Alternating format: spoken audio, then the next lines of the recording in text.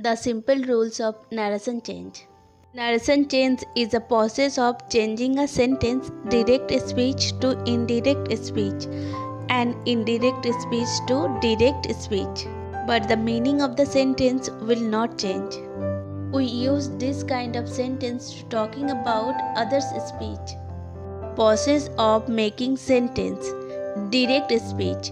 First subject, then said to, then object, then double inverted comma, then subject or object, then verb, then object, then inverted comma close.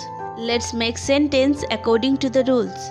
She said to me, I am waiting for someone. Here she is subject, then said to, then me object, then inverted comma start, then subject, I am waiting, waiting is verb here, for someone, someone is object, then inverted comma close. A direct speech ready according to the process.